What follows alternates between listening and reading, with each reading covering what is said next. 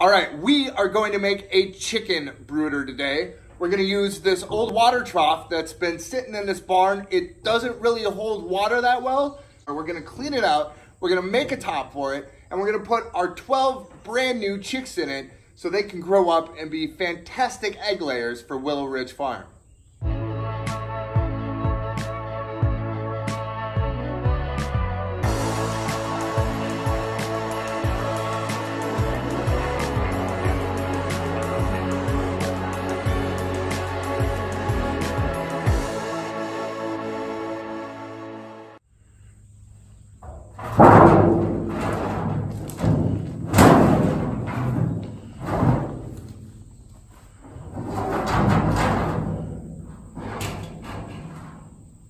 That's not very nice.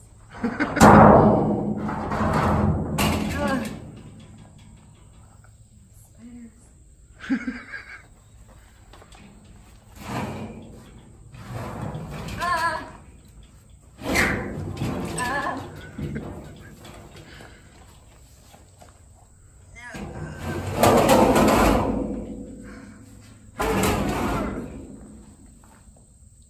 Good job, Muscles. Yeah.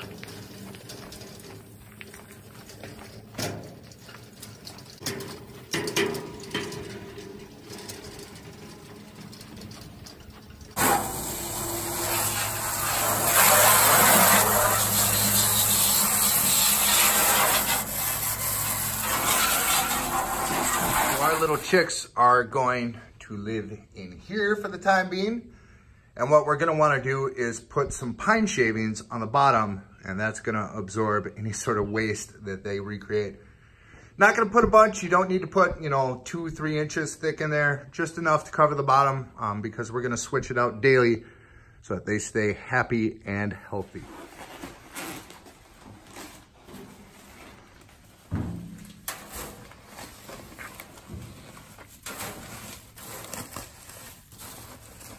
All right, now that the bedding's in, we can take our little friends, put them in their new homes. Aren't they cute? Now, once you get them set up, you are gonna wanna take each chick, dip their beak in the water so that they kinda know where the water is and that it's ready and available for them. Okay, so the chicks are in the brooder, but we also have 4 barn cats, which means we probably should put a top on it so that the chickens are not tasty treats for the barn cats.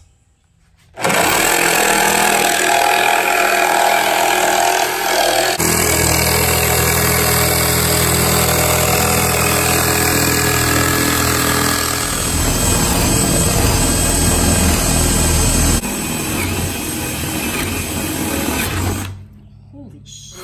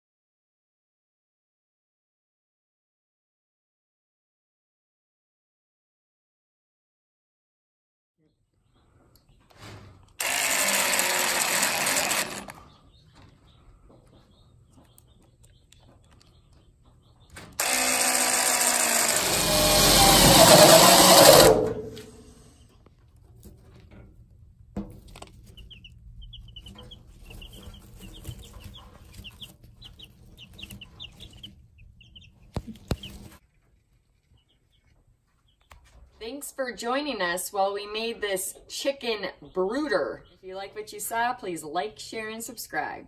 Until next time, folks. See ya.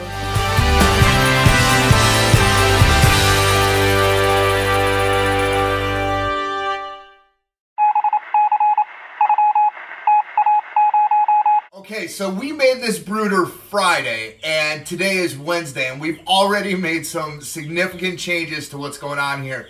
Let me show you what we changed up. once we did a little bit more research and figured out what exactly we were doing.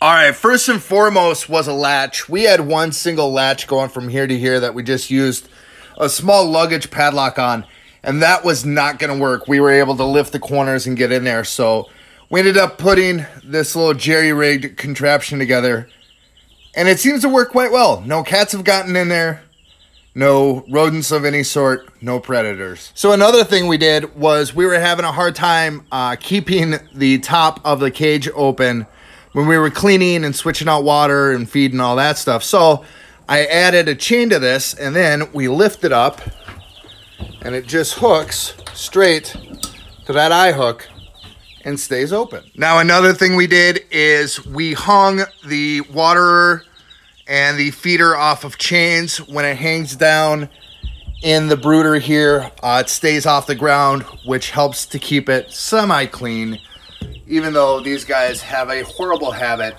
of just throwing a ton of shit in their waterer. So along with feed and water, we don't have any in there yet, but you can kind of see I've got some grasses in here. We pull some dandelions and some grass and some clover every day for them. We've got this little cup of chicken grit, or chick grit. It's smaller size than regular chicken grit, which helps them with digestion. And then we put a couple sticks in here for a roost.